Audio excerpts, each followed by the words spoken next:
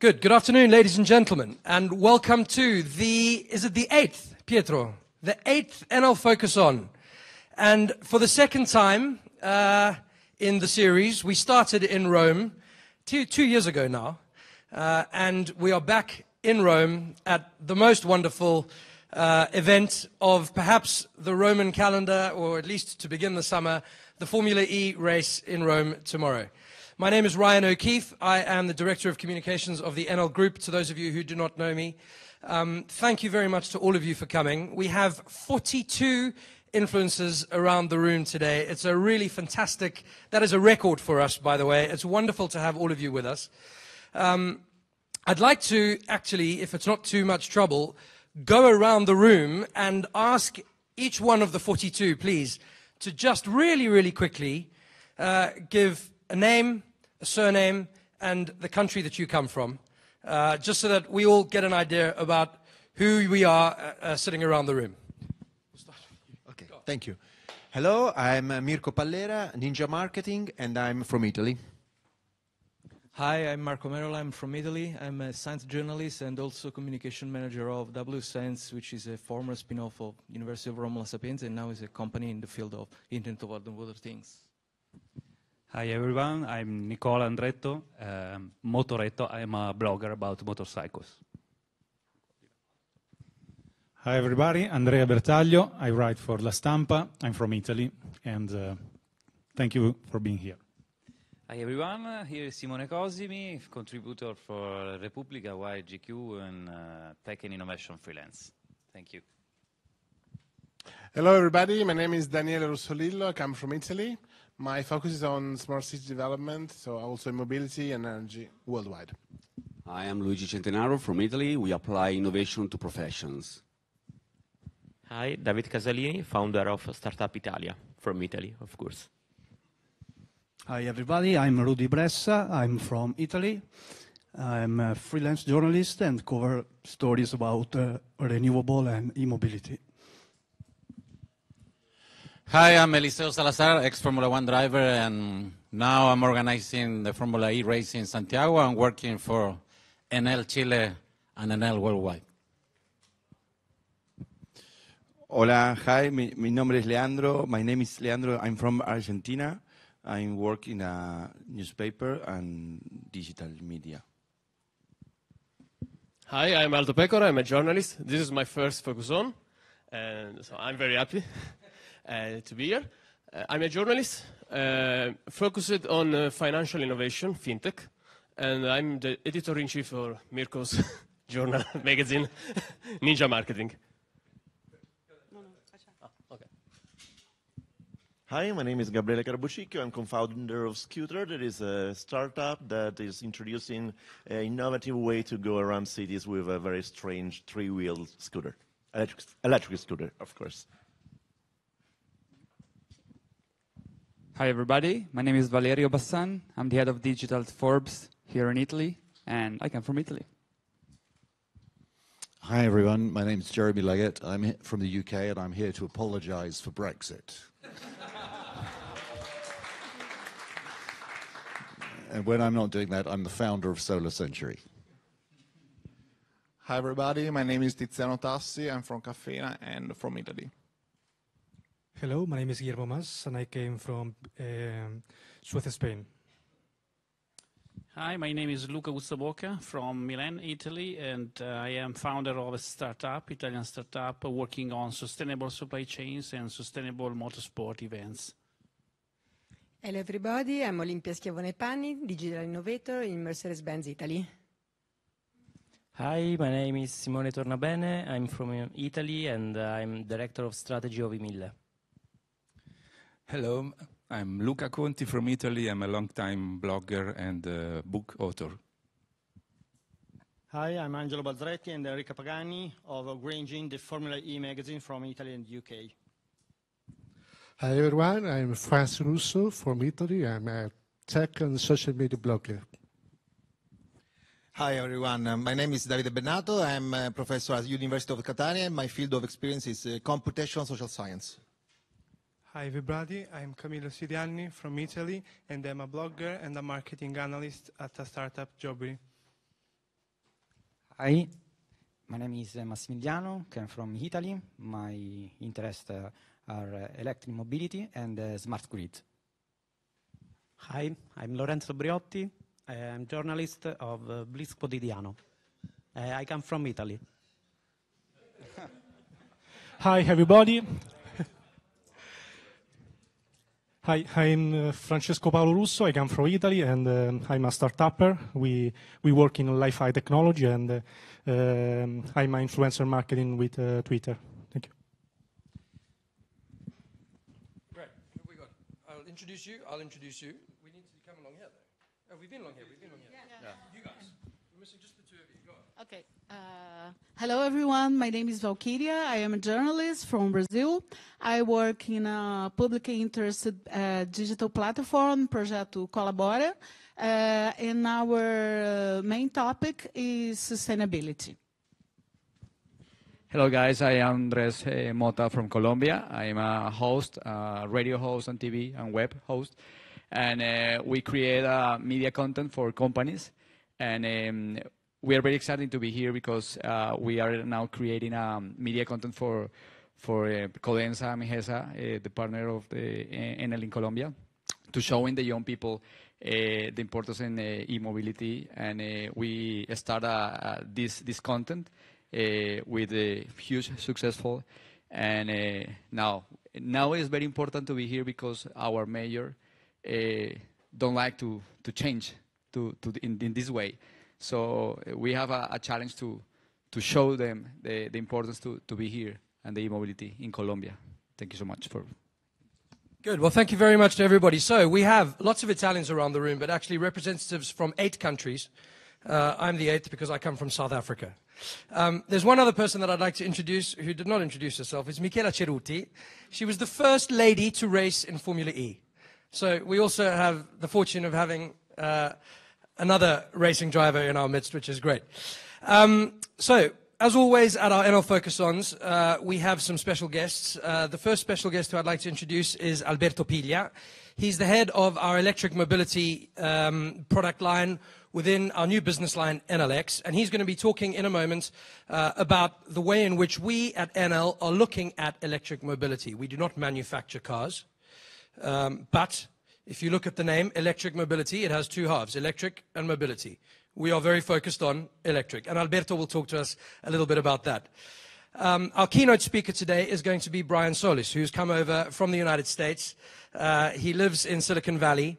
He's a member of the World Economic Forum community on sustainability, on mobility, and he is an expert on all of these topics, and he's going to be giving us, as we always have at an Enel Focus-On meeting, a provocative speech with a presentation to launch a conversation, as we always have here at these Enel Focus-On meetings.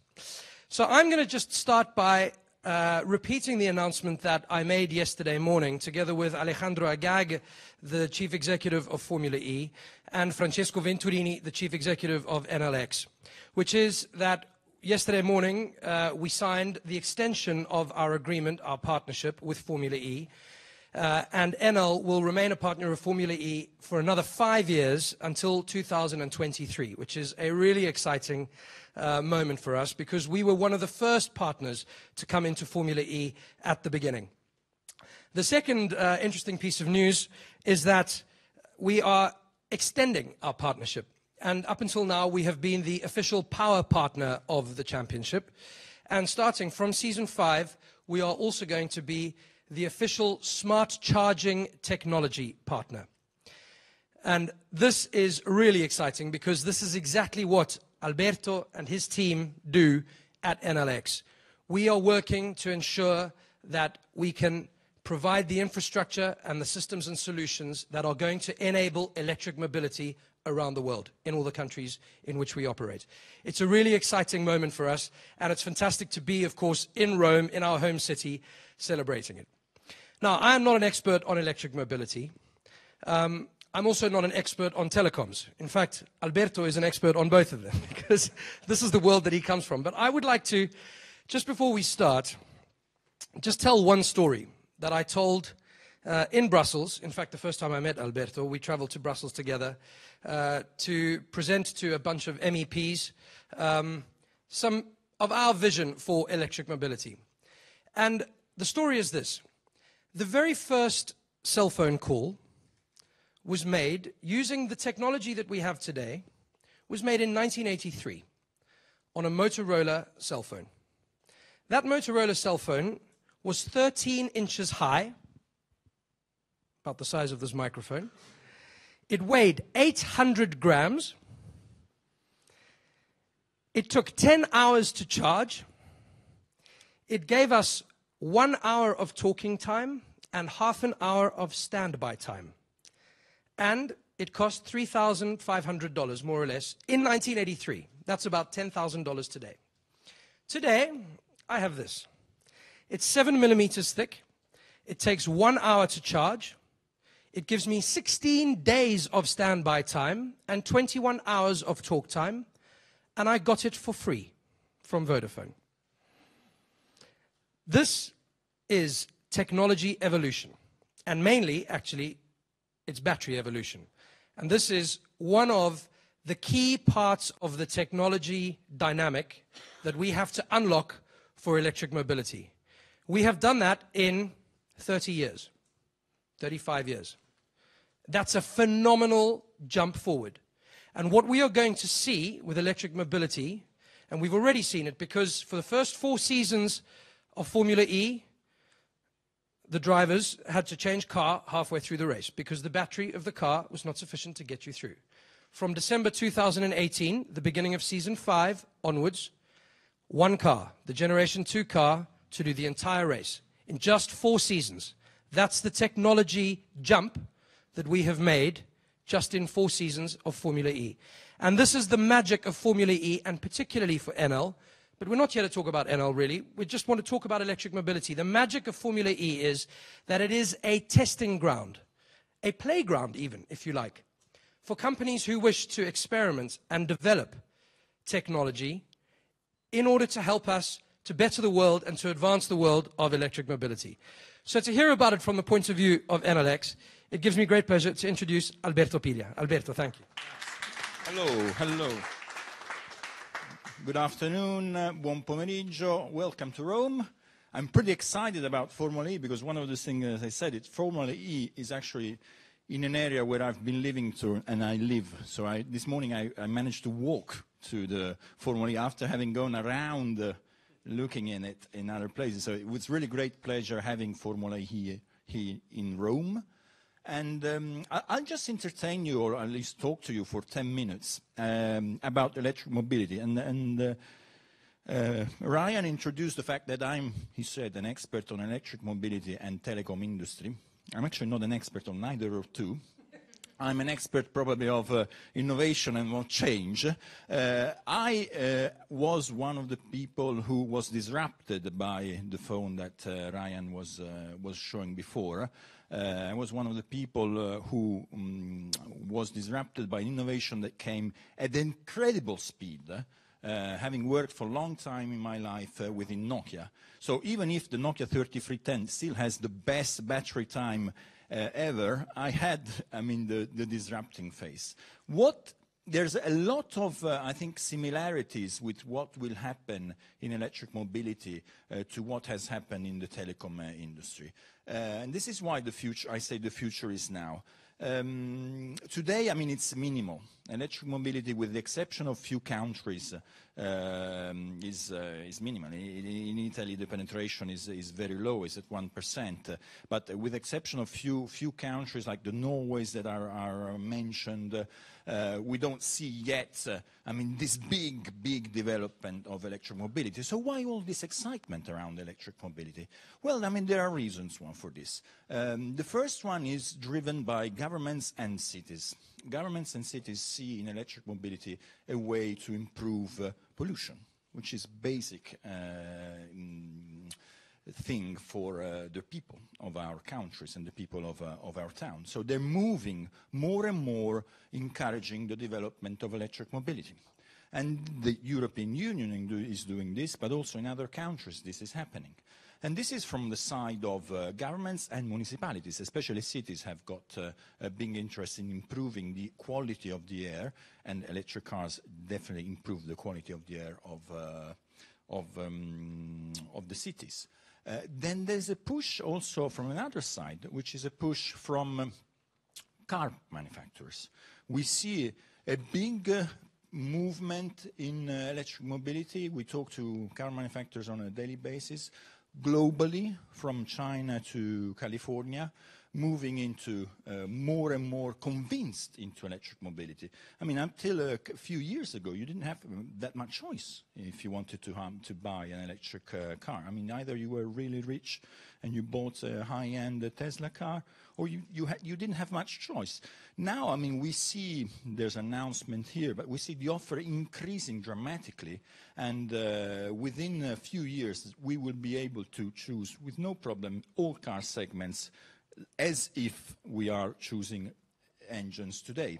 This will bring an exponential growth in electric mobility. Now, back to telecom industries. I mean, I remember great estimations of how the penetration of telecom industry would go. The only thing I learned from that is that they were always wrong. Because and even if done by really, really great people, really intelligent people, it's very difficult to understand how things will evolve. So you need to work on scenario basis. It can be quicker or slower depending on country policies, depending on customers, depending on different things.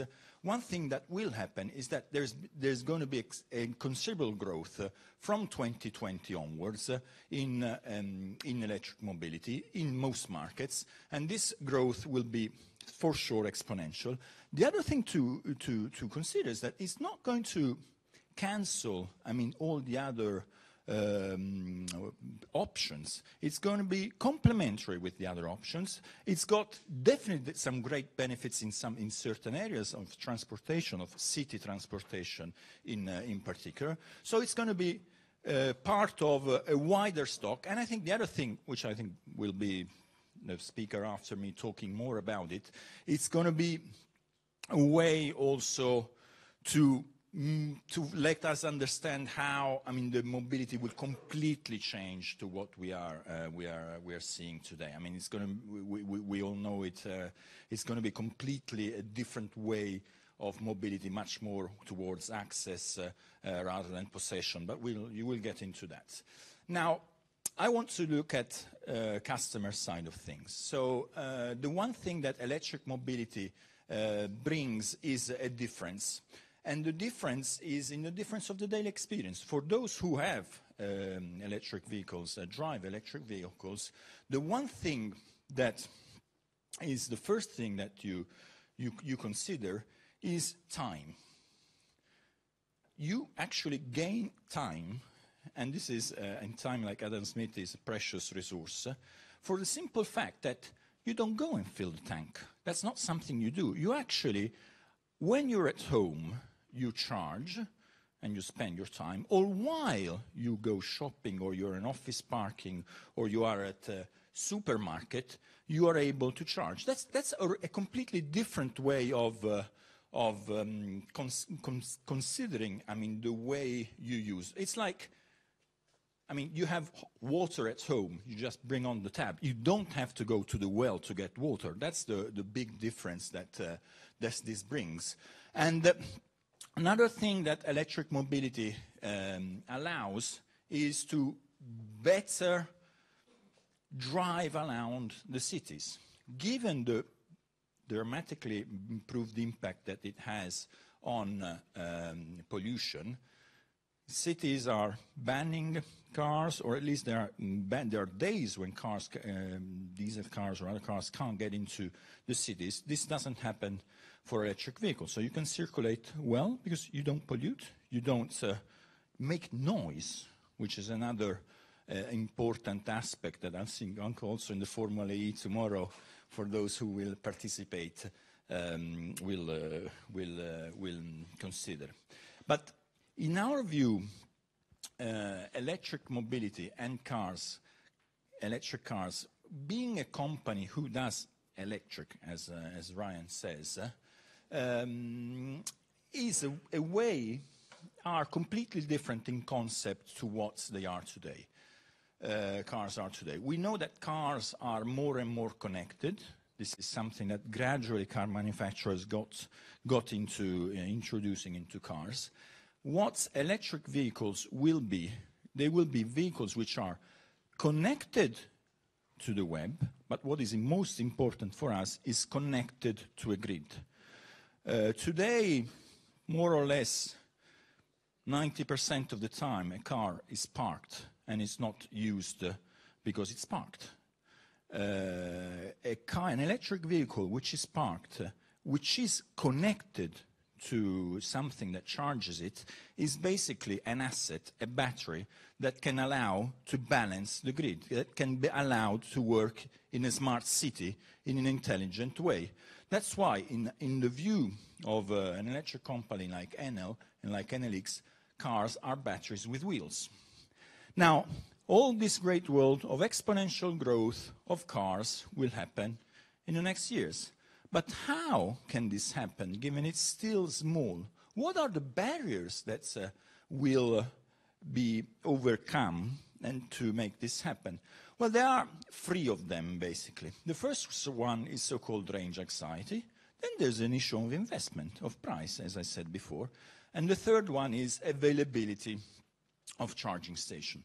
Range anxiety is a simple thing called, I have X kilometers of miles available in my battery, and I need to do certain distance. I feel anxious, because if I am not able to do this, this is going to make me into trouble, because I'll just stop.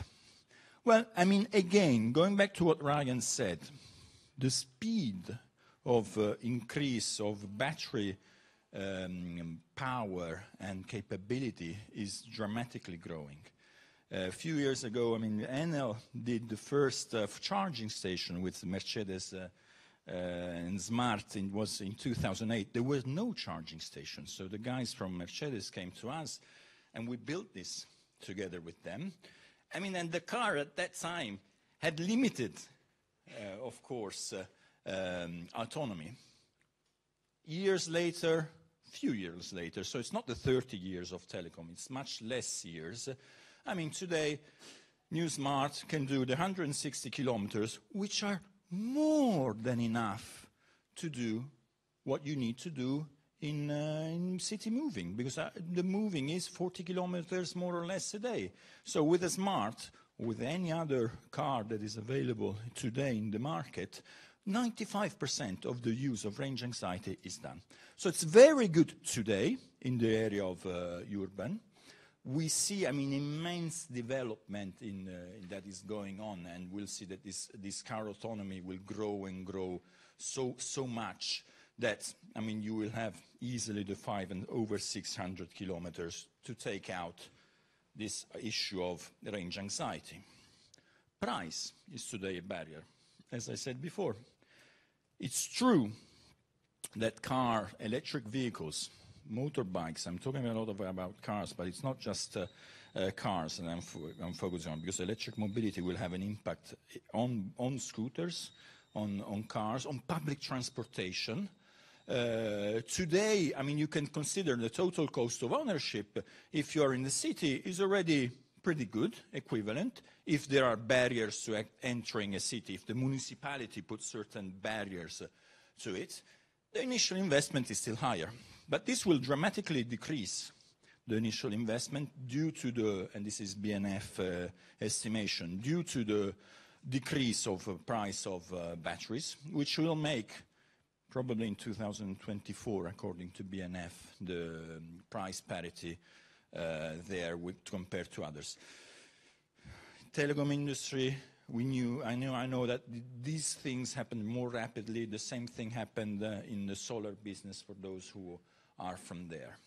The third thing that you need to do is to put in place infrastructure. Because it's true that I charge at home or at office if it's possible. But if I don't have the opportunity to charge to have infrastructure in the public space, then it's pretty difficult for me to to charge. And that's why Enel has taken a really brave move and bold move in Italy, and will do this in other markets also, to start an investment on public charging, putting down investment of up to 300 million, putting infrastructure in the countries with own money, no incentives, and putting so up to 7,000 by 2020 infrastructure in place in the city. Today we are open, the format in Rome, we are now already have more than 120 charging stations. With the Formula E, we managed to put 4 more fast recharging stations with Wi-Fi, and this will increase dramatically. We are signing agreements and starting installation according to this plan very rapidly. The only thing I know is that when we will meet at the next Enel Focus On in few years' time, all these figures will be different, because we will have learned so much about electric mobility. We will have learned so much about the new charging stations and the new ways of charging, that all these things will change and will be different. But I think to make this happen, there's a few things that I think in 2018 are good to look at for electric mobility. First one is continue to increase its sales. The sales are small, so in 2018, but we see them growing double-digit year on year. Battery prices will continue to go down. As said, we're starting to see Latin America is driving from that point of view. E-buses, e-taxis, public information, public transportation moving more and more to electric vehicle. That's another thing to look at. Continuous announcement of car manufacturers on new cars available, new power, new models, on and on. And we'll see, I think I know we'll really see some exciting stuff coming up in the next years. A lot of focus on second life batteries, because, I mean, batteries are important. A battery in a car after 8 years has still got a lot of life ahead of it, so it can be moved from a car and done to something else. And the last thing, as given Enel, I think, is, I mean, our thing to see is how good we will be in the implementation of the Italy plan. So with this, I leave, I thank you, and I hope that this sparks a bit of conversation, and we have a bit more afterwards. Grazie. Good, thanks very much, Alberto. So, I don't want to spend any more time talking. Let's get to our keynote speech, and the man who's going to provoke some thoughts and some debate for us and an interesting discussion. Brian, thanks very much for being with us. Thank you. Well, it is my pleasure to be here. Truth be told, that this is my first ever visit to Rome, so thank you so much for having me. I don't know how provocative this is going to be, but it is going to be honest. I am a digital analyst, and my day job is to study disruptive technology and its impact on business. I'm also a digital anthropologist, and so I study disruptive technology's impact on humanity, society, you and me, our lifestyle, our cultures, our values, our beliefs. And when I look at e-mobility, I look at it from several angles. I was first introduced to it as a consumer, so I'm a consumer of e-mobility and a big geek about it.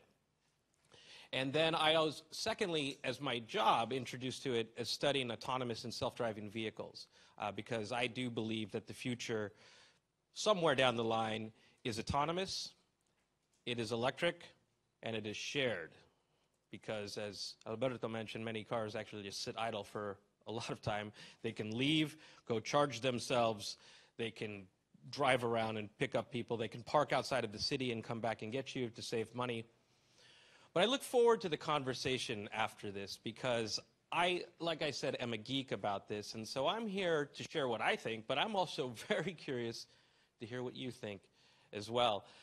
I call these times that we live in digital Darwinism.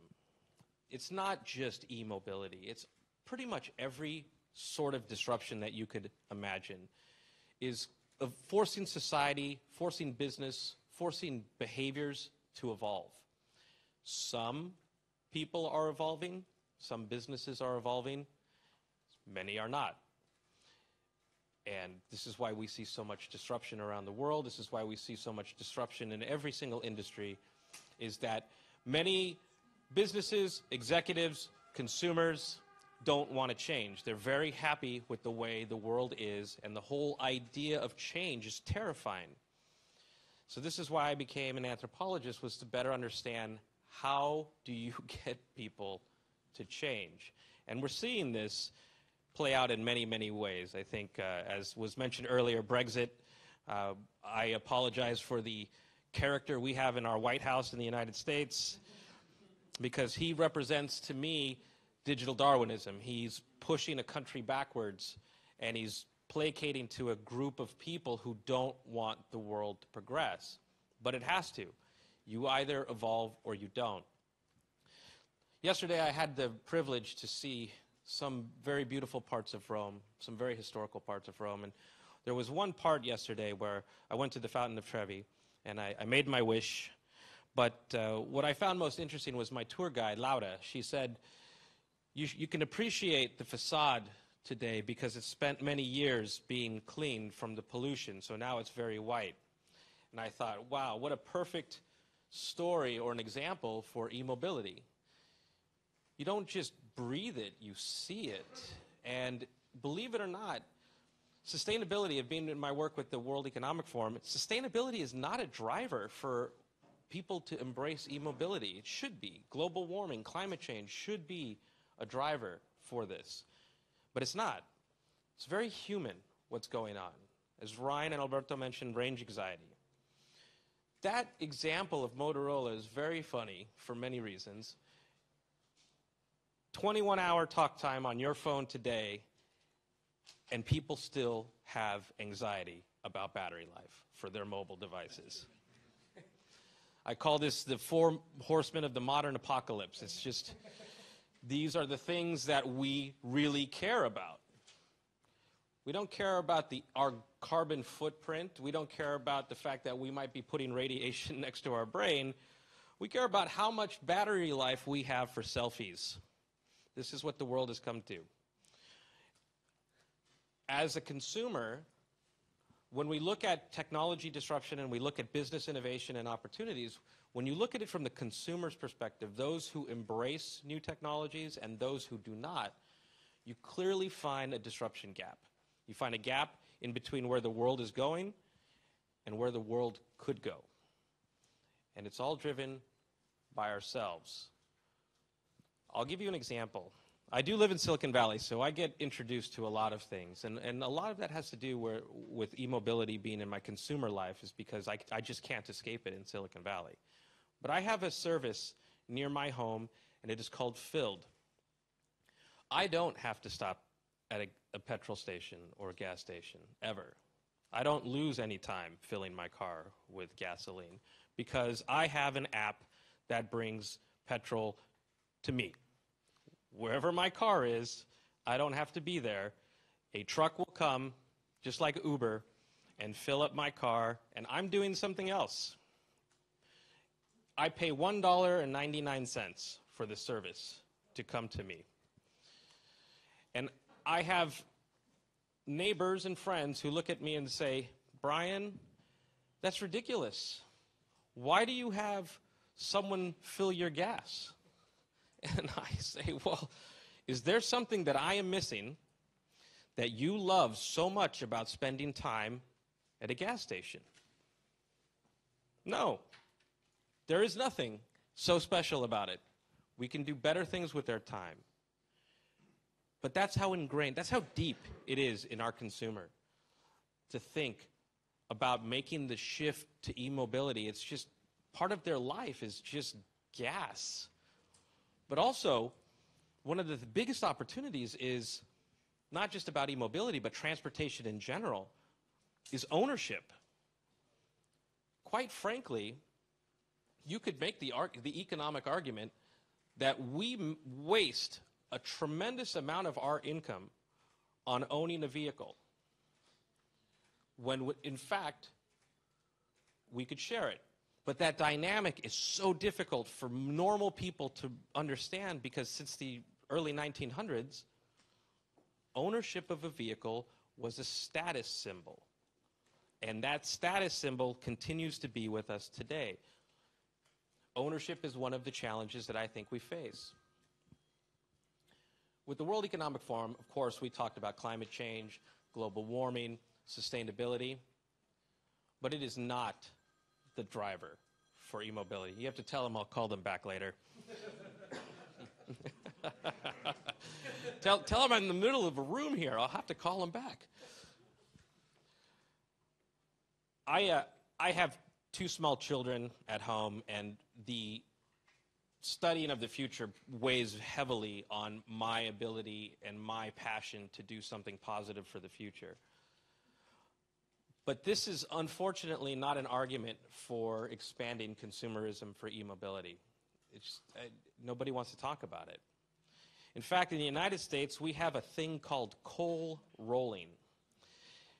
I have never seen anything so ridiculous. Truck owners, Trump voters, transform their trucks where the fuel burns black smoke. And they create these chimneys in the back of their truck. It's fashion, if you will, to show off how much black smoke that their truck blows. And it's a testament against, specifically when this began, against the Prius. That was their stand against e-mobility.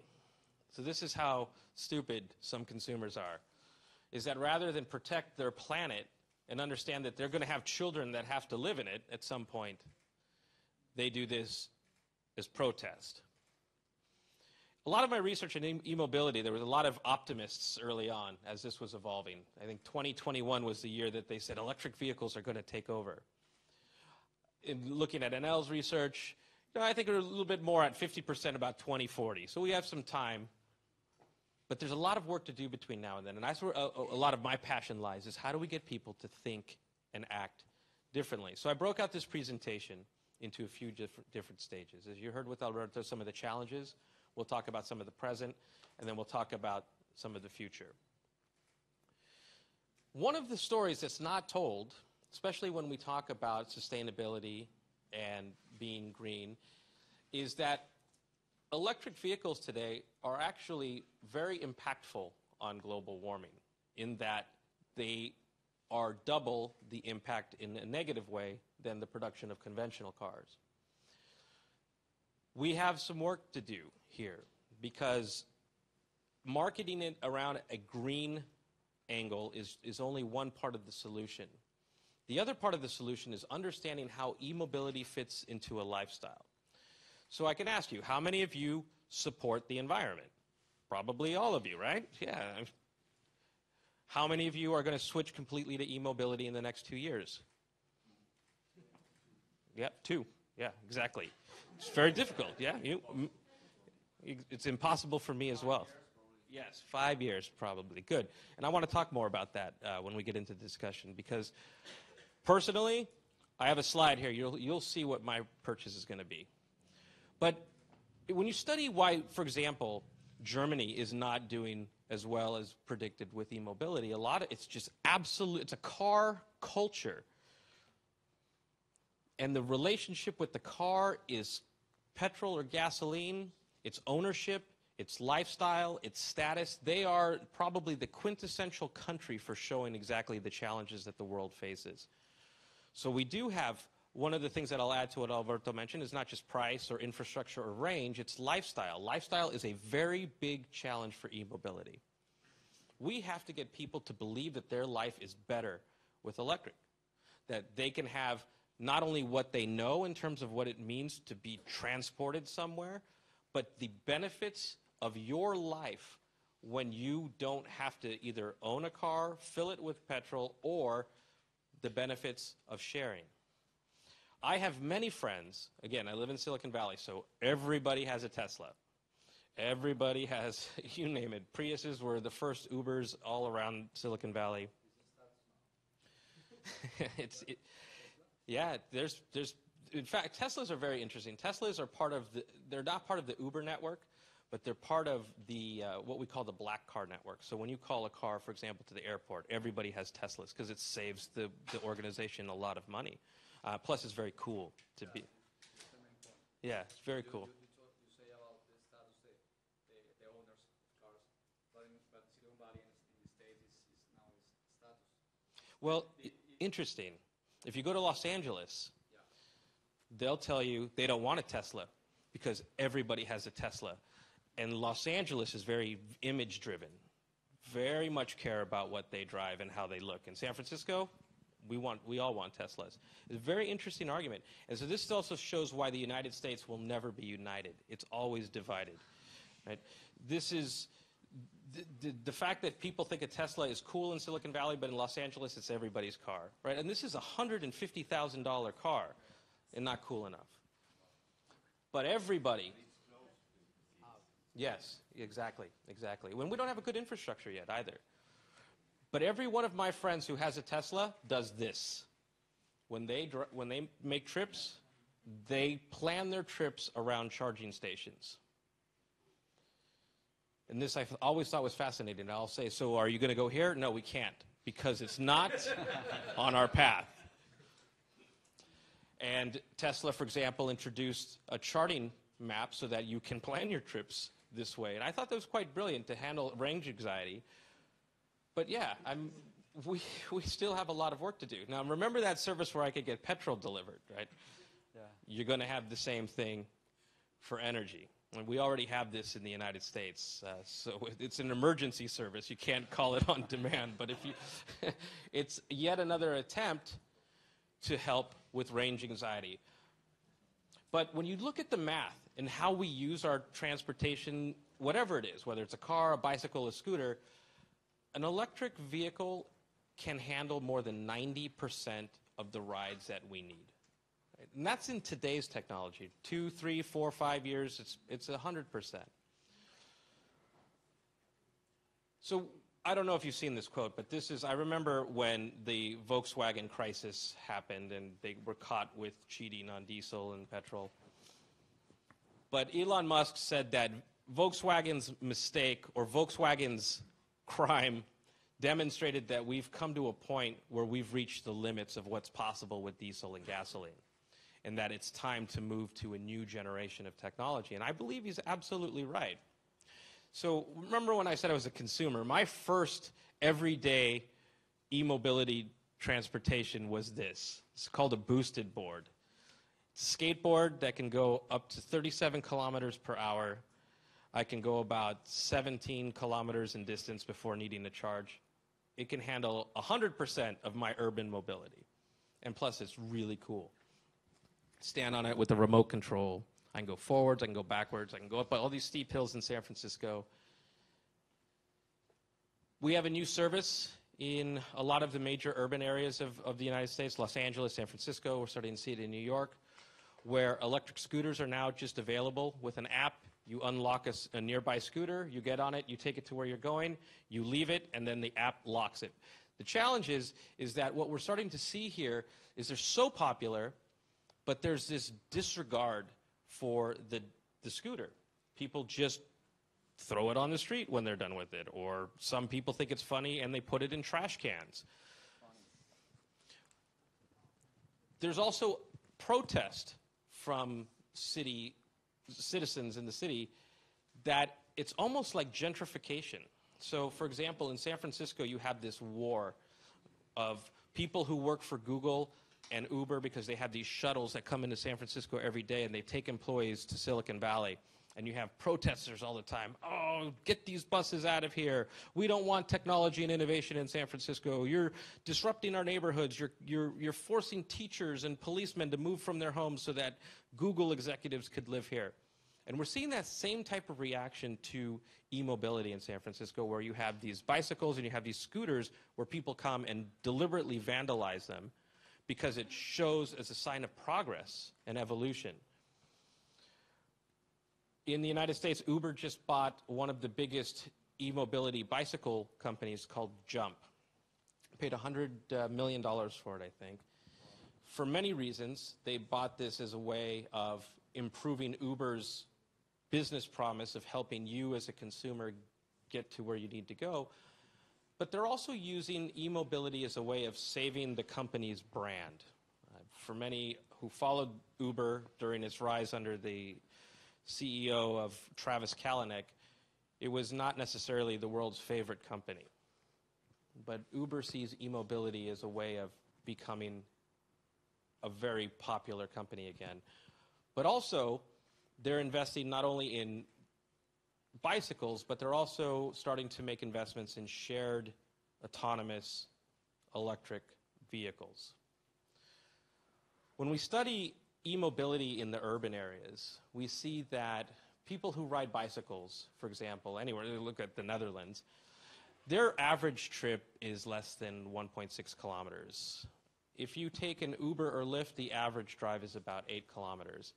On an e-bike, for example, the average trip is 4.3 kilometers. And so you start to see that the niches of e-mobility are going to fit into all aspects of our life. And they're going to even create new transportation opportunities for us. So I'm saving all of my pennies for this car, if I can get access to it. I think they're only going to make a few hundred. This, to me, is the promise of true e-mobility and innovation. This is the new Tesla Roadster. It goes, I think, 0 to 100 kilometers in about 2 seconds. I think the price of this is supposed to be $250,000. I think it has a 500-mile range. So I have to sell a lot of things. And maybe I can get a down payment. But it has 4 seats. And this, for me, is very important. This is a very cool car. But at the same time, do I even need to own a car? If an average car is parked 95% of the time, have we reached peak car? Do we, I don't know what the statistics here in Italy, but in the United States, most homes have 2.5 cars, maybe even more. But I wonder now, does e-mobility give us the opportunity to start exploring new business opportunities where mobility becomes a service on demand? So for example, one of the things that I studied is the more we use apps like Uber or Lyft as a consumer, so this is nothing about e-mobility, but as a consumer, what those on-demand applications are teaching us is to become impatient. I call today's consumer, the accidental narcissist. One of the things that I studied in New York specifically is how long is too long to wait for an Uber before you open the Lyft app or a competitor app. In New York, that number's 5 minutes. If your Uber is more than 5 minutes away, you're going to open another app because you can't wait 5 minutes for a car to come and pick you up, which is fascinating, right? I mean, if you did that test a year ago, 5 minutes would have seemed like, I can't believe how fast that is. That's amazing. So as a consumer, we're changing. So we're not necessarily thinking about sustainability, climate change. We're thinking about ourselves. And so I think the more that e-mobility can play to the accidental narcissist, the more that we can play to what they're trying to do, their intent, who they are, their impatience. I think that mobility as a service actually is a huge, huge opportunity. In fact, a lot of car makers see the writing on the wall. A lot of startups see the potential that every major automotive company around the world is in some way, shape, or form investing in some type of community service for mobility. Right now, they're doing it with fossil fuels and combustion engines. Some are looking at e-mobility for the future. Some startups are dedicating the creation of new types of vehicles specifically for mobile sharing, new types of business models. And of course, Lyft and Uber are big, big, big investors in this. The idea is that by 2030, these ideas of shared autonomous even, so not just shared vehicles, but shared autonomous electric vehicles are going to account for 25% of miles traveled. I think this is a very important deal because you see, I'm going to go back here to this slide, this company Spiri, I'm not sure if you're familiar with it, but it basically builds on the Uber Pool mentality. So Uber Pool is where you can share a car with someone going in the same direction as you so that you can save money. And Spiri built basically an e-mobile solution, an electric vehicle, for you to either rent the vehicle and then give people rides in the direction you're going so that your rental becomes free and they pay, or you just pay to drive the car by yourself. But the whole premise is that you will pick up passengers. So you, as the car driver, become an Uber-like driver, and which is fascinating, but it's changing the very concept of e-mobility. So this is what's really interesting, especially in Silicon Valley. You have a whole new generation, and I don't just mean kids, just people who live technology lifestyles. So they do use Uber, they do use Lyft, they do use Facebook and Instagram and iPhones. And those are the early adopters of what we're seeing with e-mobility solutions today. They're the first to embrace boosted skateboards. They're the first to embrace these e-bikes. They're the first to embrace the scooters. And that creates this natural disruption between traditional consumers and this new generation of consumers. We've seen and we've had many discussions about solar roads that are even starting to pop up all over the place. While they're very expensive, I think that they do demonstrate just what's possible with all of the wasted space that we have around us that could produce energy. As Alberto talked about, there are cities that are going to start banning combustion engines for all the right reasons, right? And of course, people are upset. What? My precious car, I won't be able to drive it in the city. But the point of it is, it's better for the city. It's better for all of us. But I think even from Enel's position, when I think about this, e-mobility opens the door for new types of relationships between utilities and consumers, right? Who's going to door, to person, talking to them about what we're talking about today? Nobody.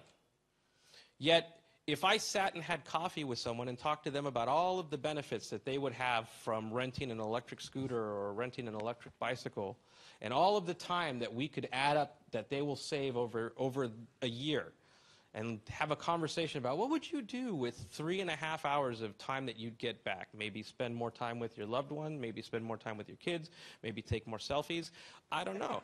But there's a value proposition that we're not talking about, and I see that as creating new opportunities, just as this whole idea that I was briefed about vehicle-to-grid technology recently, and that just blew my mind. The fact that cars can become part of a smart grid, part of a two-way grid to give energy back is incredible. So the possibilities here from a technological standpoint are great. I think also the possibilities, and I mean, we're in a room full of influencers. The possibility for all of you to influence the mindsets and the behavior sets of tomorrow's e-mobility consumer is really where this is going, is that each one of us has the opportunity to convince people not of the benefits of giving up combustion, but the benefits of now living a new type of lifestyle. So as we've seen with Alberto's presentation, battery prices are dropping, density is rising, urban dwellers are early adopters for this, and they're ready to experiment just because they're early adopters and they're ready to experiment with everything. Costs are dropping across the board for generating and storing energy, also for renewables, and at the same time, technology that makes cars autonomous, that makes them self-driving, those prices are also declining. We don't hear those stories so much in the United States. In fact, we had in Arizona a self-driving test car for Uber kill a pedestrian, and of course all of the news was, evil Uber! And it's true, Uber was evil, but not for that reason. A pedestrian at night walked right in front of a car that was at pretty much full speed. It's hard for even a human to avoid. But the news is going to make it difficult for us to influence the adoption of self-driving technology, just like the news makes it difficult to just popularize the mainstream information when the mainstream story really is here. What does transportation mean? Just like every industry that is being disrupted, whether it's finance, whether it's insurance, you name it, whether it's healthcare, pharmaceuticals, it's always the same story. Some people don't want change, some people really want change. We're now at a crossroads where we actually are going to make decisions about ourselves and also watch those around us. Are you going to move to an electric vehicle? Are you going to jump in? or like me, start with a skateboard and then an e-bicycle. I think that our pillars for the conversation can be everything from battery prices and innovation, because those are the core of e-mobility, infrastructure being essential to scale, costs, steering adoption from ownership to sharing, utilities, innovating and creating new types of consumer relationships, and lastly, there's a lot of lifestyle marketing, a lot of lifestyle communications that has to happen in order to drive adoption. I think that's where, personally, I see a lot of the challenge. So with that, I'll give the microphone to Ryan. I'm looking forward to hearing your conversation. I mean, for me, the home of the Renaissance is fascinating. I think of this as philosophical. We're at this crossroads. We're going to talk about the future of e-mobility. Now all we need are glasses of wine. Thank you very much for your time and attention. Thanks, Brian. So, I'm sure everybody takes away something particular, personal, special from the two speeches we've heard. I think what I would like to say is, I really like the honesty. We do not have the solutions yet. We have a lot of problems. We are working to find the solutions. This, to me, that's the message that I take from this. I think it's a really exciting time to be working in the energy industry, but just to be people sitting in a room talking about a subject like this is really interesting. And I guess, again, in the context of the race that we're going to see tomorrow here in Rome, riding these ultra-high-tech, futuristic cars through the ancient city of Rome, it's a beautiful idea, and it's really exciting. So, as usual, we'd like to open up the floor now, and we want to get a discussion going. We want to have a conversation. We want to share ideas. We want to provoke some thoughts, some debate. So, how many microphones do we have, by the way? It's not possible that we only have one microphone. There's one there. Okay, well, that's fine. So we've got two microphones. Who would like to kick us off with a question for Brian or the question for Alberto? It's not possible that after all of that talking, nobody has any questions. Excellent. Here we go. In 2050, the world, 2/3 of the world population will live in urban areas. I'm not sure if it's for Brian or Alberto. Do you think sharing electric cars is going to be enough to reduce congestion and to reduce the greenhouse gases emissions, or do you think we need something more like electric buses? Because nobody talk about buses and public transportation, that I think is the key to improve the life of everyone. So, Alberto, and then actually, Jose Miranda might be able to. Where's he gone? Yeah, electric buses, you can talk about that as well.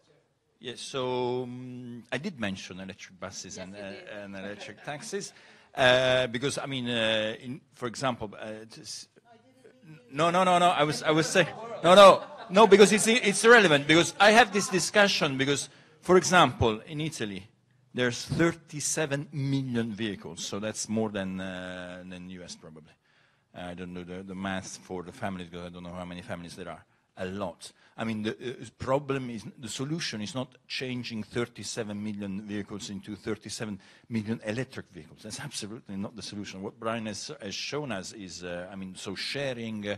In 2050, it was going to be a completely different world of mobility. So will it help? I think two things. It's not the only solution. One solution for you guys in Brazil is that by 2050, Enel will be completely decarbonized. So that will help a lot, because we will all have all green energy.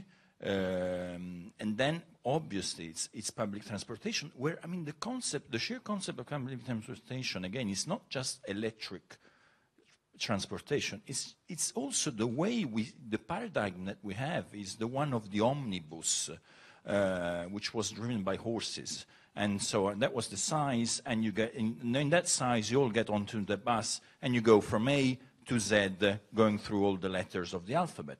That's not going to be what is going to happen. There are already countries and cities, Helsinki, for example, Lisbon, experimenting new ways of doing it. So where you actually manage to book your ride and go with others and do the ride. And the municipality doesn't need to invest in a big electric bus, but it can invest in a bus which is smaller and which is more utilized and better utilized. So quick answer is no, it's not going to be just that. There's going to be much less, the production will go completely green of energy. That will help. And then public transportation, which will be completely different from now. I'm sure that Brian has a lot to add. Well, we also had someone else who was going to answer it too. Well, I'll add an interesting tidbit, because I also study the future of society. And by 2030, IKEA's innovation arm published some very interesting research that said that because of the density of urban areas, there's not only too many cars, there's also not enough places to live. And some of the big investments that are happening are in what's being called co-living, where they're transforming apartment buildings into spaces for multiple families to live and have shared areas rather than having their own areas. And I think once that starts to happen, I think the mindset for shared mobility also just becomes a natural extension of that lifestyle. But it's a new type of lifestyle. And it's the kind of debate that if we go down to a bar and we say, hey, would you ever see not having a car and sharing a car? We'll debate all night long, because we go, no, never lose my car. But the reality is there's a whole new generation of families that are growing up that are just living life differently. And I think that is part of also the solution, is that, and also buses, by the way. I've studied in my autonomous research, buses that are being used on fixed paths to just, they're already operating, to just transport people so that they don't use Ubers. And they did these tests as a way to compete against Ubers, to stop bringing in cars from the outside into these areas and just providing fixed transportation to common destinations. I just want to give the microphone to Jose, who is our head of communications in Santiago. Hi, Jose Miranda, head of communication of Enel Chile in Santiago de Chile. Where in our case, we have a big experience with the electric buses and the transportation, because 3 years ago, we started with a special alliance with BYD, even Eliseo now working with BYD. And our experience is fantastic, because now we are working with the government in a special tender for all the transportation in Santiago, and we are working to find a way to put in this year or next year 1,000 of buses, electric buses in Chile. This is a big transformation for the city, of course. Yeah, maybe. No. Go. Yeah, a question from Brian. Yes, it is a general question. It is not a technical question. I've been working on engage people on sustainability since 15 years ago, and I realized that there is a technical component of the engagement, which are the technical drivers, the cost, the technology, the infrastructure, and blah, blah, blah, blah. And the second are the emotional components, which are maybe the most, important to take into consideration when you talk about circular economy, mobility, and so on. What do you think about? Which is the trade-off between the two components? Well, I was telling this story yesterday that for me, it's both. So I'll speak as a consumer and then as an analyst. One of the things that I found really interesting about this is that being on the sustainability panel, of course, you're inclined to want to live a sustainable life. I found it fascinating how difficult it was as a consumer to understand how to make those decisions.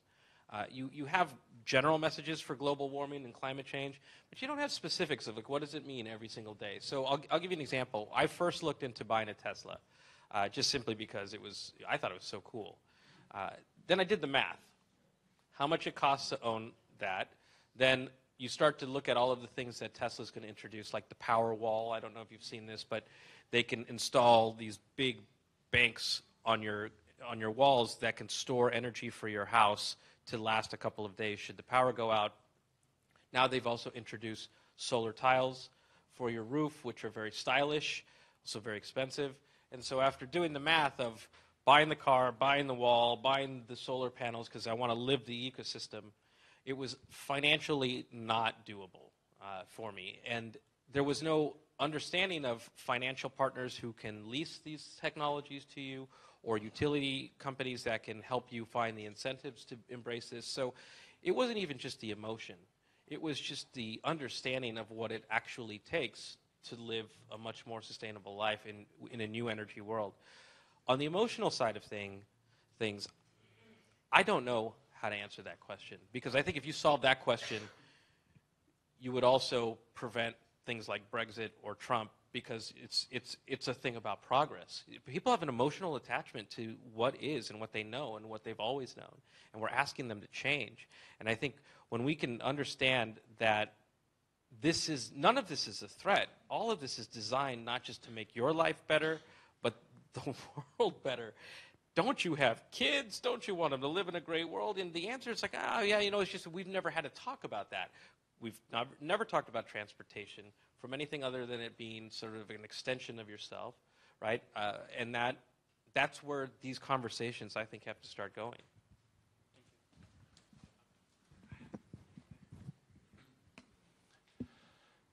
I'm a big advocate of electric mobility. Of course, I drive an electric car for more than a year now. I think, it couldn't be better. I mean, I've driven cars all my life. I've driven Formula One cars, but I think, just the sensation of having, instant torque, the cars accelerate a lot faster than a conventional car, and also no noise.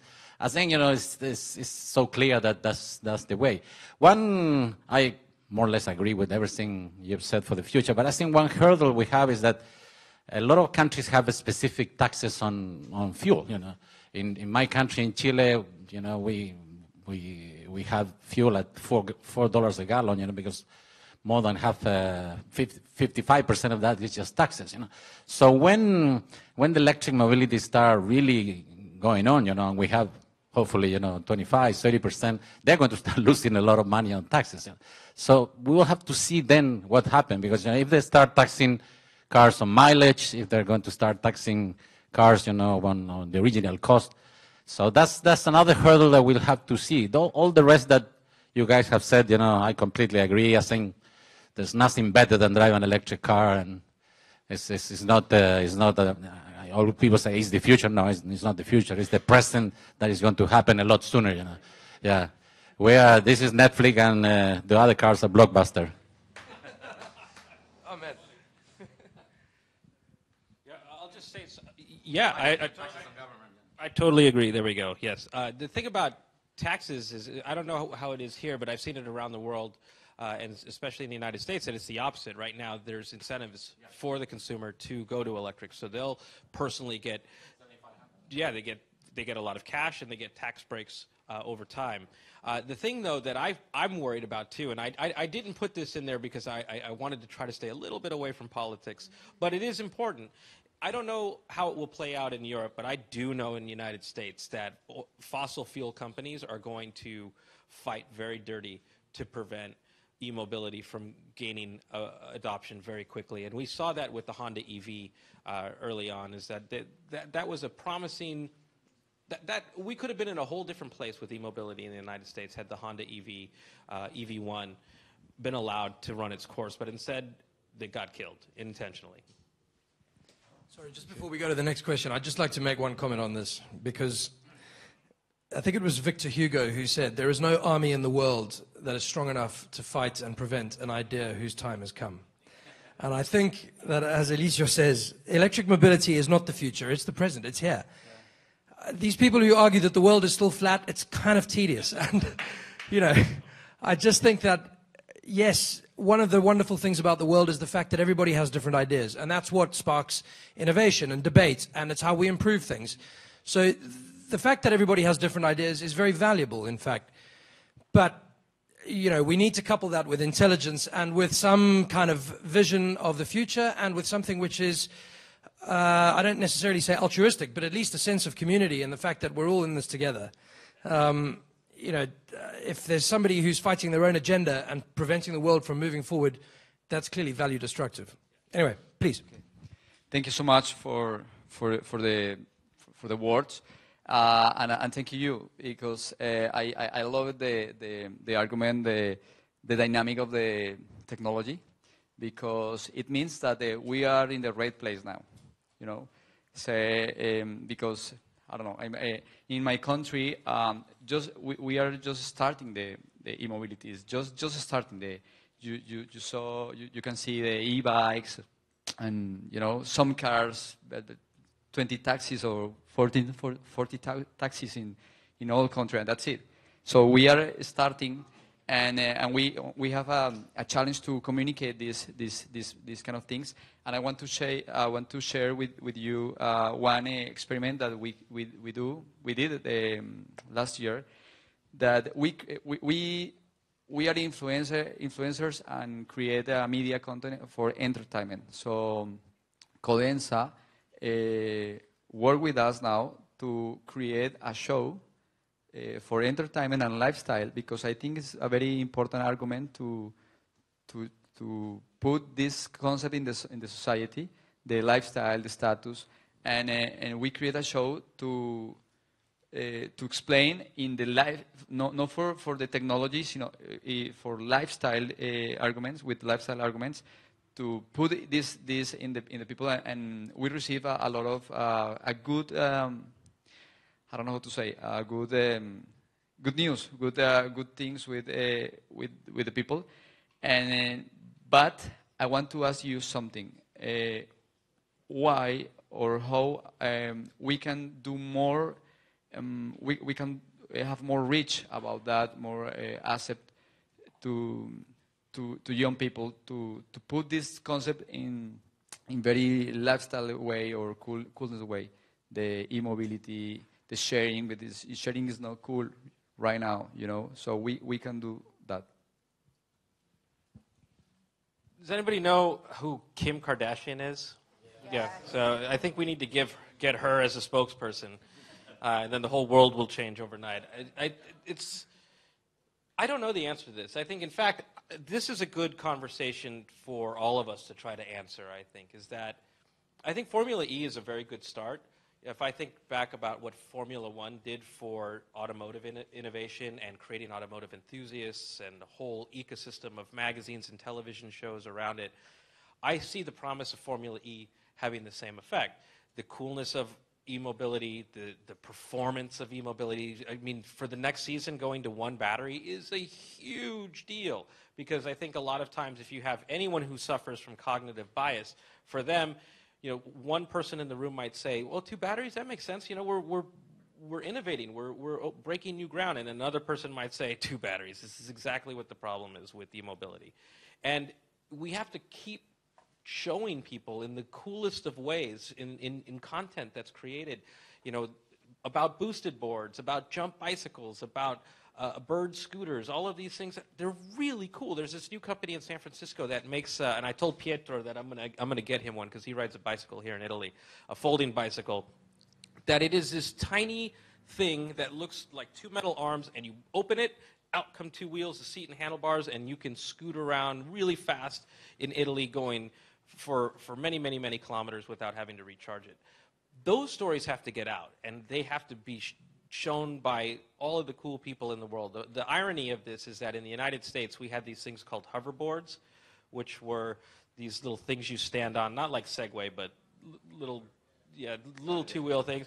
And that was launched by a Kardashian. And overnight, everybody had to have these things. And so I think, and I think back to the days of the Segway, like that. Those things are really cool too, but it's just trying to get them across what we call in Silicon Valley crossing the chasm between early adopters and the early market majority. But I think it's people like you, and it's people like us in the room having these conversations, creating cool new content, getting people to see that it's a lifestyle and I want to be part of that lifestyle.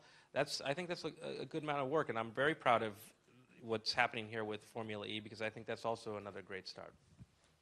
Thanks. Let's take one more question, then we're going to go to the web, because we've got a few questions coming. By the way, one reason why those little scooters probably haven't taken off in Rome yet is because you get ammazzato by the cars driving around here. If you try one of those, it's not a good idea.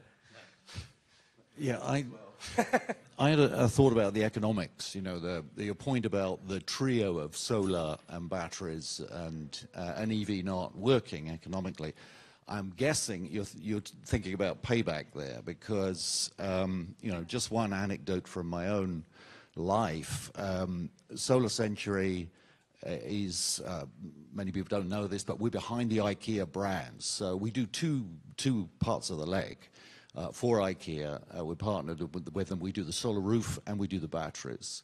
And we launched our battery offering with them on 2nd of August last year. The reason that date is in my mind is because on the 1st of August, one of our utilities, Centrica, felt the need to put up its electricity prices by 25%, I think it was.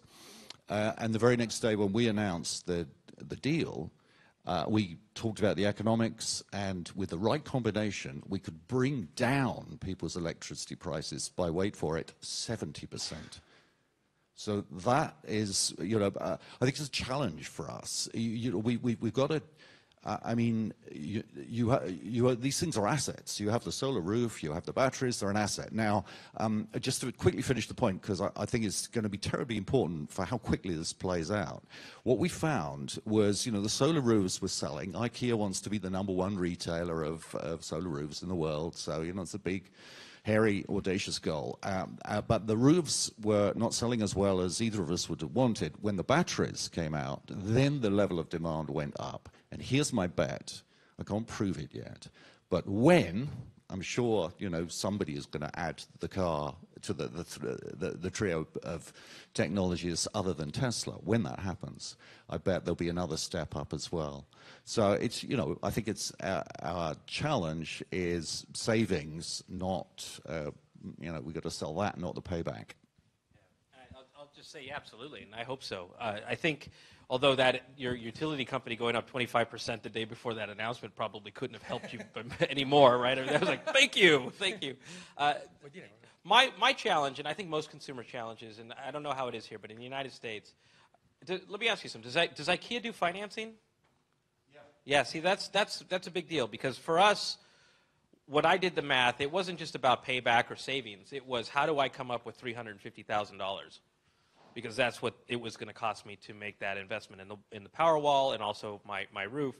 And so there's no, when we talk about energy infrastructure, that's one thing, but when we talk about changing lifestyles and having an infrastructure to enable that. So for example, Brian, you want a solar roof? Fantastic. Well, we can do that for you for 0% financing.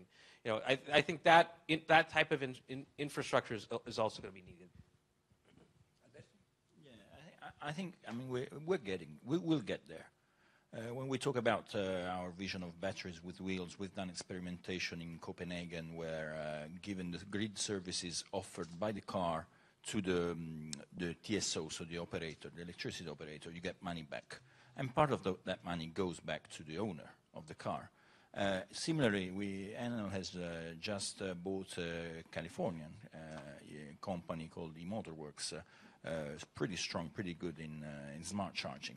And they're already offering Californian customers money back because of their ability to capture the best prices for energy, because they have intelligent digital systems that manage the car charging. So, they charge when the price is better, and that's the simple deal. The vehicle to grid is even more an evolution. You actually are able to give back energy, or at least give back increase the frequencies, or do frequency regulation to the grid, allowing to get some money back. So it's things that will evolve much more rapidly than what we actually think, also because they will unite with solar and with storage. And this will going to happen a lot in industrial world. We already having customers from all over the world. Italy, we're talking, but also US, asking to us solution where they can manage the electricity they have, but they often have spare electricity. So with that spare power, what can they do? They can offer charge to their customers. And can you help us manage them? And we say, yes, we can help them manage that. Good, thanks, Alberto. Let's have a look at some questions on the web. I know that some have already come in. Pietro, you're killing me. Eccoci. Right, so from Victor, how to optimize the electric distribution to build proper net, I think grid, to recharge electric vehicles. Alberto, do you want to talk about it? It's a pity that we don't have anybody here from our infrastructure and networks Brian, business. No, that's a simple. It's actually much more simple than what people think. There's 2 points to it. First, I get 2 questions on this. The first one is that, okay, electric vehicle will grow. Do you have enough power to charge them? And the answer is yes. I mean, if you do the projections today in Italy, I do it in Italy, with 1 million electric vehicle, that's less than 1% of what we consume in terawatt hour for the country. That's 1 million vehicle. And so, absolutely manageable. The second question is this one. So how do you manage the grid? And that's where digital comes back and digital intelligence. So Enel has invested, our infrastructure network guys have invested in smart grid. The infrastructure we have, Enel has, is placing in the cities and also in the houses or in the companies, is a smart one. It's connected.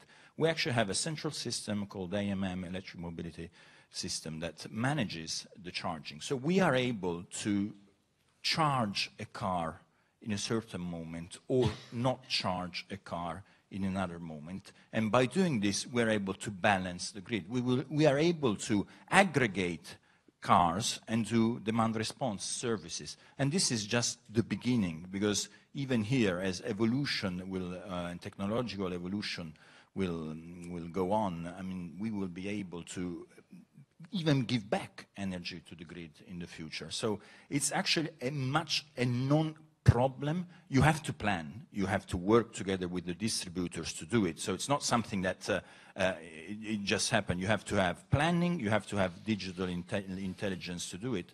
But it's something that from Enel is pretty much ahead on. I think if I can just give one quick shout out to Enel on this. Italy is the country in the world, is the only country in the world with a 100% digitized grid. And there are countries, first world countries, we're not talking about third world backwards places, who are rolling out smart meters now in 2018, only today. Enel did it in 2002 and digitized fully the entire Italian grid. Now, what does that do? That allows the bi-directional flow of energy and information across the grid. And that's what enables all of this stuff that Alberto was talking about. That's the reason why the digitized grid, enabled in part by smart metering, is so important. And as we stand here today, Italy is the only country in the world with a fully digitized grid at a national level. Let's see the next question from the web. Pietro, vai. No. Mamma mia. Should we do a drum roll? The same one. No, next one. Let's go. Come on.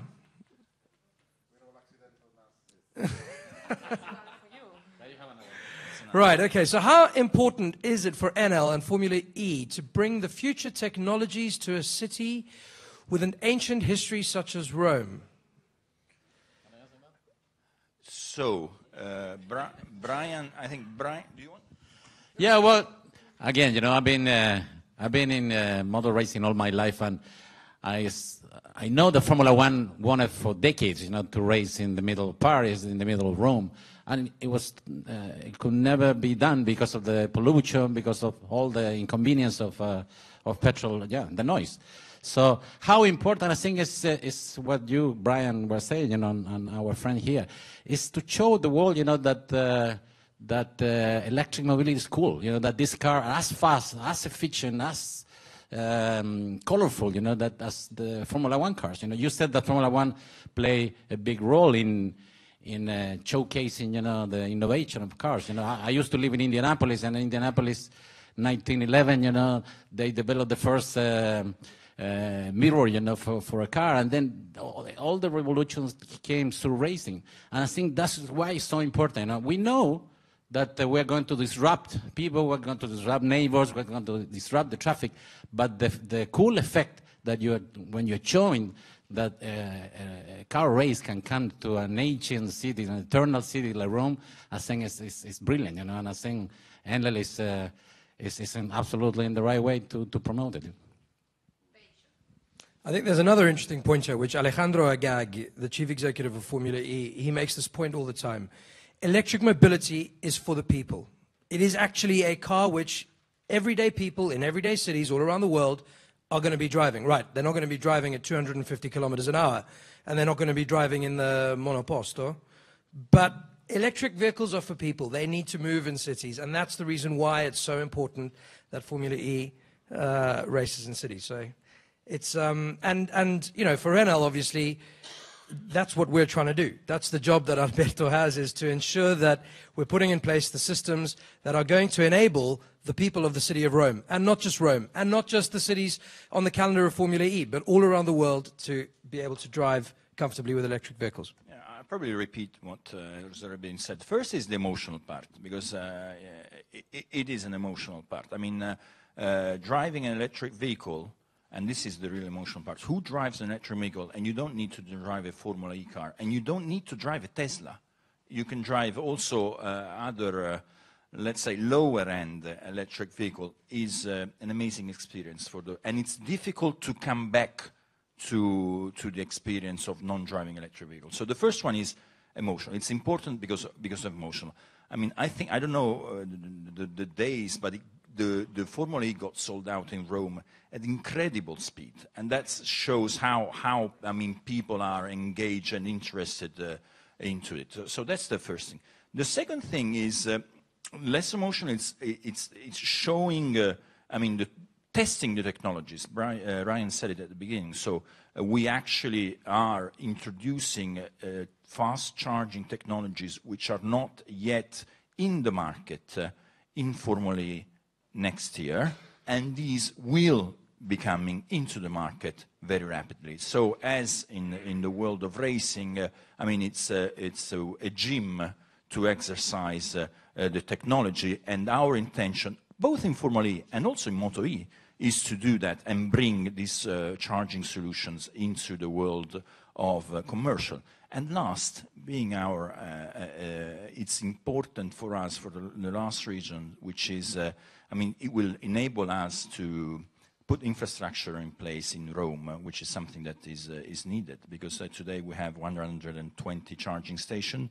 With Formula E, which place four fast charging stations. We already had one, and I think with all this movement, we will be enabled. The city municipality will open up the opportunity to put more infrastructure. And if you put more infrastructure in a city like, if you're able to put more infrastructure in a city like Rome, then people will be driving electric vehicles around. So you actually activate a virtuous circle.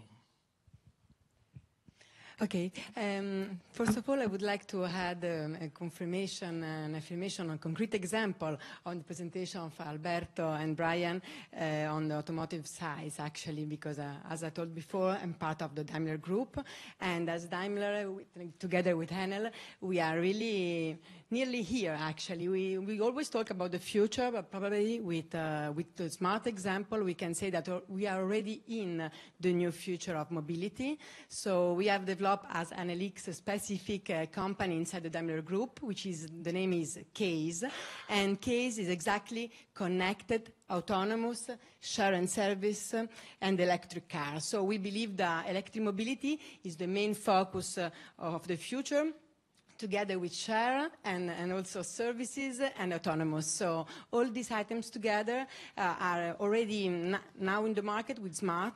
I don't know if everybody know, but from next year, Smart will be just produced like electric. So I mean, Smart will be just electric, and we have already all the shared service with the fact that you can also have the possibility to share the car without the keys with an app with your friends, your family, or your colleagues.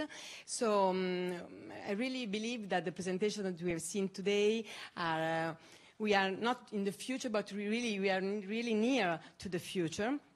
And the question that I have for Brian is on the communication side, actually on the marketing perspective, also we are facing a big revolution. Actually, it's not just product, it's not just a business model, but it's also we are facing a big change on the communication side. So in our company, we are working very hardly on driving marketing, data-driven, customer approach, and digital-centric. But I would like to have your vision on what will be also the future marketing, the future communication with all these big changes on electricity world. Oh, so just an easy question. God, I don't even know where to start. That's a book. I think it's the beauty of this opportunity. I think it's in a book that'll be written by all of us. First, I just sold my smart car. I had a Brabus 4.2 edition. I loved it, and so now that I know it's going to go all electric, I was thinking about buying it again. So that's good to know. On the other side of the coin, you know, I call this disruption that's happening, not just in e-mobility, but in everything, the new Kodak moment. And if you think about what happened with Kodak, it wasn't that they just missed going to digital, right? Because obviously Daimler gets the future. And so do a lot of automakers, minus one that's made in Italy. I think they're still arguing about whether or not the future could be electric. And I've had that debate with him too. But let's look at the Kodak moment from a different angle. The Kodak moment really failed when executives felt that investing in digital was going to cannibalize their film business, right? And so you see that happening with automakers today, that it's only a small percentage of investments that are being made into e-mobility because they don't want to cannibalize their net revenue that's happening on the combustion side. No problem. The other side of the Kodak moment is once, if for those who are old enough to remember like me, once digital photography became a thing, it changed the consumer relationship with taking pictures. And Kodak completely missed that too because they were all about nostalgia, memories. Everybody had that family member who kept pictures in a box and they'd come out at family occasions. Oh, remember this? And now today, think about how many pictures you have on your phone that you are never, ever going to see again, right? Never. I took pictures of my pasta last night. I was so excited. I mean, I did. Show it to everyone. But that it shifted the human relationship with photography from memories to experiences, right? And so I think about the Kodak moment as understanding at an executive level from a car maker, how are you going to communicate the promise of tomorrow without cannibalizing your business today? And that, I don't have an answer for that. But this is where I'm exploring, is that I know the solution is that we have to make electricity sexy. I think about what, Formula One in the early days. I mean, how many of the drivers can you name that you used to follow all the time? They were celebrities, they were rock stars, and that has to happen. All of these things have to happen, and there also have to be rock stars on boosted boards and rock stars on jump bikes, and we need to see how cool it is, and then companies should be funding that, not just through content, but in the same way that they do for events, is funding that lifestyle, funding those tastemakers, funding those influencers to be out in front of everybody, riding around and saying, oh, what's that? I got to get that. And popularizing that also through media, traditional media, not just digital, but also getting it in the hands of the YouTube celebrities and letting them have fun with this stuff. It has to be a full-on assault on tradition. Thanks. So, sorry, there's one lady I didn't actually introduce at the beginning, Isabella. This is her party. She's the head of digital communications at Enel, and she's put this whole thing together. And I introduced everybody except her. So, anyway, she'd like to ask a question. Yeah, thank you, Ryan. I actually have a question for Brian about mobility as a service. I mean, if it's going to be a service, who is going to lead this market? And like the car manufacturer like Tesla, or who owns the software like Uber or like Lynch or other companies? What do you think is going to happen?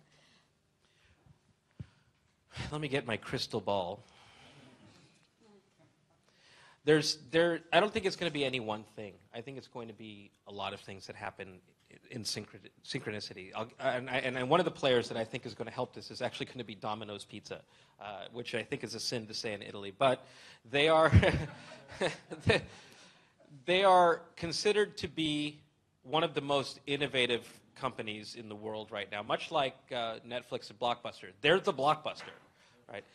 In their headquarters, they have 800 employees, and 400 of those employees are software engineers. And so they're investing in software as a way to become a better pizza company, which sounds weird. If you talk to Starbucks, which I think is also a sin to say in Italy, they consider themselves not as a coffee company, they consider themselves as a mobile technology company. And so that all of their innovation happens on the mobile device, and then that plays out in the stores.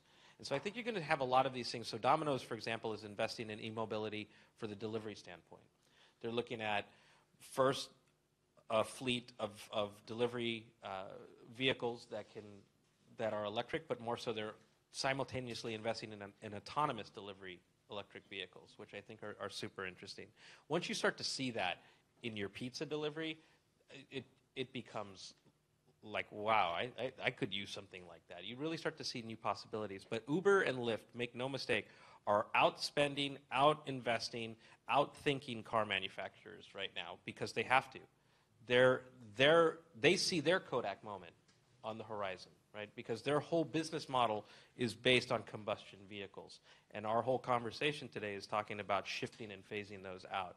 And then at the same time, you're going to see automakers, like they are investing today, see that they're also in potential of being disrupted and over-invest, not just in acquiring startups or partnering with startups, but also looking and exploring in new business models, creating new companies, creating new brands that don't cannibalize their combustion sales today, but start to open new markets and opportunities.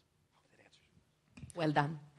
Hello, I don't know, by mistake forgot to make the presentation on on the beginning. So I'm a Christian, I'm from Romania, and I'm a blogger for almost 10 years now. I have two questions. First, how far do you think is the technology that will charge a car wirelessly when on the road? And the other question, do you think that the fact that the engine of an electric car does not sound like an engine of a classic car could be a danger for the pedestrians? I don't know. I think maybe for the elderly people or the drunk people who are walking on the streets. Thank you. Wireless technology for charging is under study. I mean, how far down the road? Like I said before, having been disrupted by technology, I don't do any more these sort of forecasts. It's not going to be down the road in the next 5 to 8 years.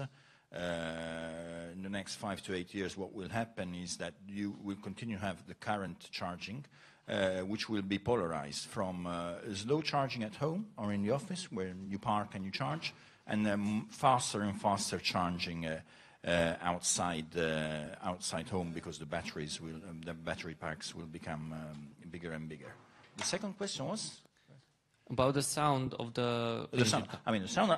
I leave to Brian. I think it's a massive marketing opportunity for somebody from some car manufacturer to have a sound of electric mobility, because it's true. I think I look at the ninja marketing guys who I admire a lot. It's a massive opportunity. I mean, sound makes brands, and we all know that. There's a lot of brands. So the ones that will be able to make this nice silence, a silence which is heard, I think we'll have a pretty good brand proposition. But maybe Brian can. Thank you. Well, first of all, I think that's cool that you've been blogging for 10 years, because that means you're OG. That's pretty. I think that's what, 2008 when you started. Yes.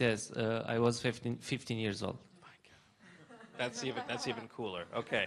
Thank you. There's a movie in the United States, I don't know if you've seen it yet, that talks about this exact thing. They were starting a company.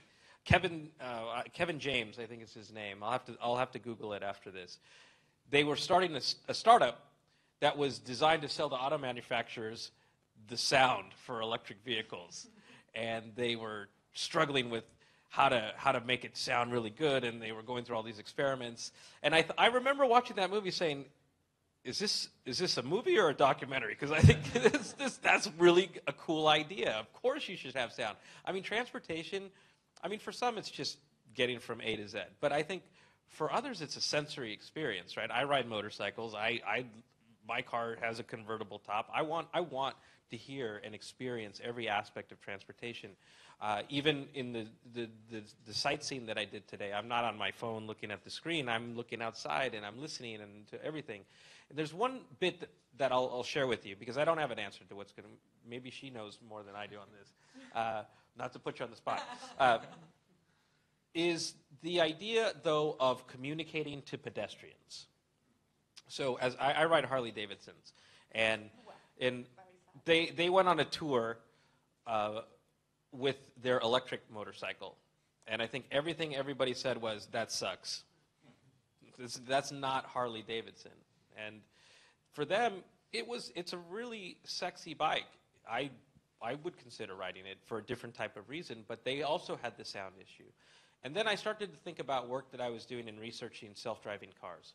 And some companies started to hire anthropologists to work on the self-driving car projects. And I thought, that's really interesting. Why are you hiring anthropologists? And they were trying to understand, because a self-driving car comes with it a whole new paradigm of pedestrian-based transportation. So understanding that when I'm walking and I see a car that does not have a driver, I don't know what you're going to do. I don't know what that car is going to do. Can I cross the street? Does it know that it's a red light?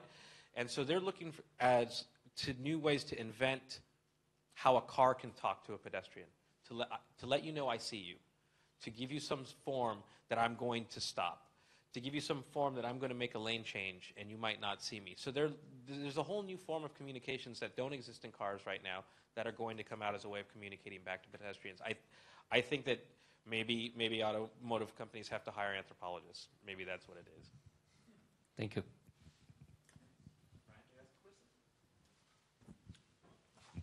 Hi. Again, thank you for your keynote. It was incredibly nice to hear. I agree on 99% of what you said for the vision of the future. I've been studying electric mobility since a while. I was running a company that was is a manufacturer of traditional motorcycles, bikes, e-bikes, still sells a lot. But then I set up a new company that makes shared mobility, electric shared mobility. So I'm 100% sure that the future is going toward a shared use of vehicles. I'm 100% sure that cities will take benefit of it. I know that for every shared car, there are 15 less cars, private cars around. That's great. That means the footprint will reduce and improve the quality of life of everybody. Of course, everything is going to be electric. I'm sure that in 20 years' time, Ferrari, Lamborghini, Porsche will be electric as well, not making noise, but that's the trend, and everybody will follow it. I'm not sure that the future also is going to be on autonomous driving. I'm very afraid about the period, the 20 years period that will be between the introduction of the first models till the day that every car will be autonomous driven. And in that period, there will be, especially in cities where like southern European cities where driving is a sport, that will be really dangerous for many people. So we might find the way to connect somehow also all cars and try to make safer the experience of driving around cities. Thanks. Well, first, congratulations on even being part of the innovation of this whole discussion. I mean, your company is by design changing the future and making the future possible today. So congratulations. I don't have an answer. I'll give you the truth is that Mercedes was the first self-driving car that I was invited to go in, and that was in Silicon Valley, where Mercedes has a research and development center. And every year I get invited to test drive the latest autonomous car. Test drive, I guess, is the wrong word. Test driven. I'm driven. The first one I'll never forget, and this is many, many years ago. We're driving in a very dense area of Silicon Valley, And I could feel the car trying to figure out, should I stop? Should I turn left? You know, and real things that were the problem, like the sun hitting the sensors or trees blocking the stop signs. But I was taken to, 2 years later, I was in the desert where I got to sample a level 3 self-driving car, almost level 4. And we went for about 100 kilometers in the desert, 100% autonomous. And I sat in the driver's seat, and I never took any worry in it. It was instantly calming. It was instantly relaxed. So in that experiment, I think what I could learn and what I could use to predict the future is that in less dense areas, self-driving is going to be consumerized. And it's going to be shared, right? Because I don't have to think about transportation as a sport all the time. Sometimes I might just need to get from here to there. In denser areas, there are pilots right now on fixed paths for self-driving cars. And I do see that as becoming very disruptive, and I do see that as starting to happen faster than, say, Uber self-driving cars, where you can, I mean, even though, again, living in Silicon Valley, you can summon a self-driving Uber right now. Might not get it, but I also start to, when I think about the future of self-driving cars, there's no possible way that in our lifetime people are going to give up driving for sport. But we are going to see an adoption of a new relationship with transportation. I don't think anybody has fun sitting, commuting for an hour to get to the city and an hour going home. That's 2 hours that you could have back in your life if something else is driving you. And we all can't afford to have drivers. So I do think that lifestyle changes are going to accelerate the adoption of self-driving cars. I do see self-driving as being introduced as services first before we see it as being ownership. And I 100% see the rapid adoption of self-driving shared vehicles at some point in the future. And that, to what extent is the relationship between owned and shared, and then also driving versus self-driving, those will play out. But that technology exists right now. And I've been in a good now 20 different autonomous vehicles, and I can't wait to get one. And I'm a driving enthusiast, so I can't wait to get one. Wait for these cars just in order to get a car by themselves. 2 cars. In a room, just and pick hours, so in the morning and evening. 40% of the cars that are driving around are looking for apartments. Yeah. 40%. Wow. Right, ladies and gentlemen, we've come to the end of our Enel Focus On in Rome. It's just gone 5 o'clock here.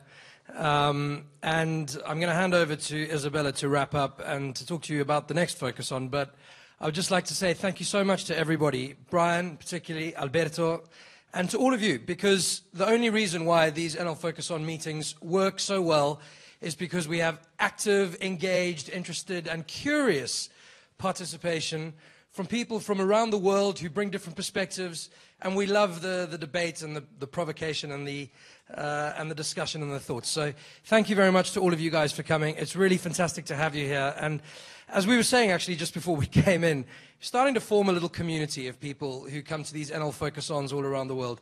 It's really wonderful to see faces, old faces back in the crowd, and the new faces who join us. So thanks very much to all of you. And Isa, to you and your team, well done for organizing it, and thanks very much. Thank you.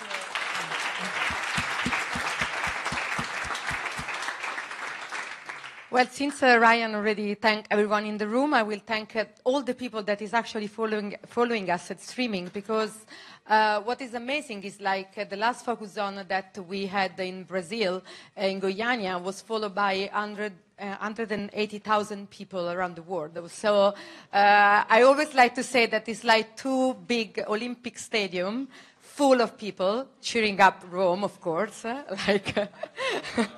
like we like to see and say this week. And so I would love to tell you about the next Focus On that is going to happen actually in Silicon Valley, the 14th of May in San Francisco. And we are going to be there and we are going to have the father of the open innovation, Harry Chesborough, that is going to have his keynote speech. And it's going to take in place where we have our innovation hub. So the next stop is going to be San Francisco, and more to come, of course. Thank you again, and see you very soon. Ciao.